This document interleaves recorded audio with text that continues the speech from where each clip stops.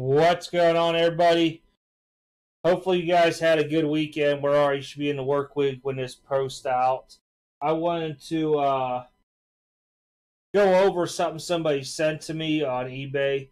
And yeah, there's more fake slabs. I don't want to say they're fake slabs, but I'll show you guys the listing. Let me pull that up here real quick. So 29 empty PSA style professional unsealed graded slabs.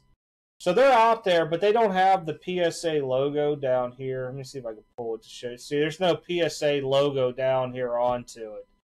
So it's just another tool that's out there. These are sold out, thankfully. But that, people could be using to either put their own personal stuff in, build their own labels up just to protect them, which would be the intent that I would hope is being used for, and not for somebody to try to generate a fake PSA label out there.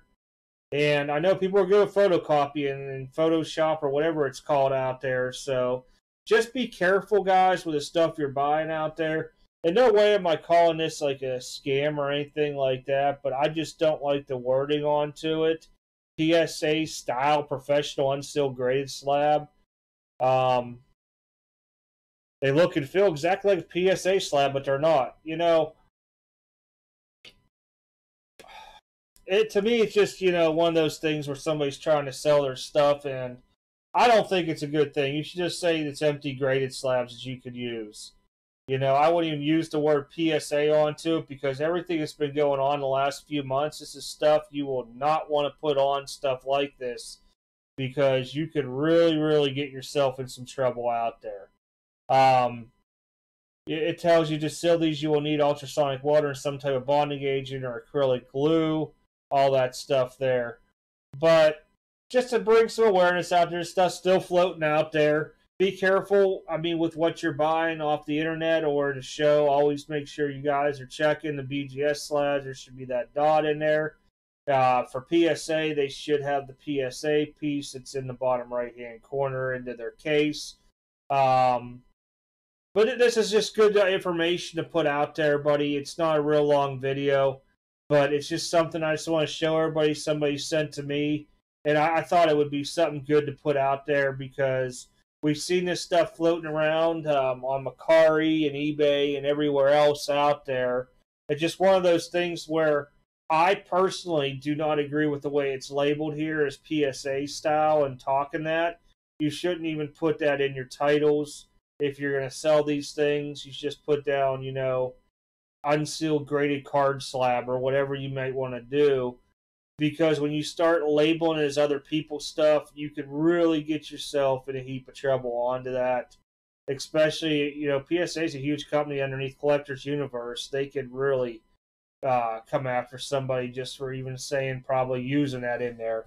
I don't know. I'm not a lawyer. I just know it draws bad, unwanted attention to the hobby and to the people. It's all part of it. But let me know what you guys think onto it. I personally don't mind if somebody's going to do their own slabbing and stuff like that there to protect their cards. Hey, you put your own grade on whatever you think too. Everybody's a grader nowadays, to be honest. There's all kind of companies popping up every which way. There's not like a school to go to for grading unless you're going to the bigger companies where they train graders and stuff like that there. But, me, I'll just wait time out and have it come back, from one of the top two companies out there.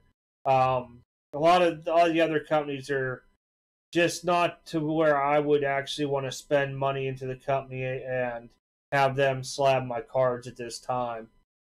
But, alright everybody, have a good week. I will see you all live next Friday, because this weekend will be Easter, the following Friday with an auction. Hopefully some PSA comes in by then, because most of my cards are really high, and I don't want to start auctions off at like $500-$600 and stuff like that. So we'll see what happens. Other than that, take care, have a good week, and I'll see you all later.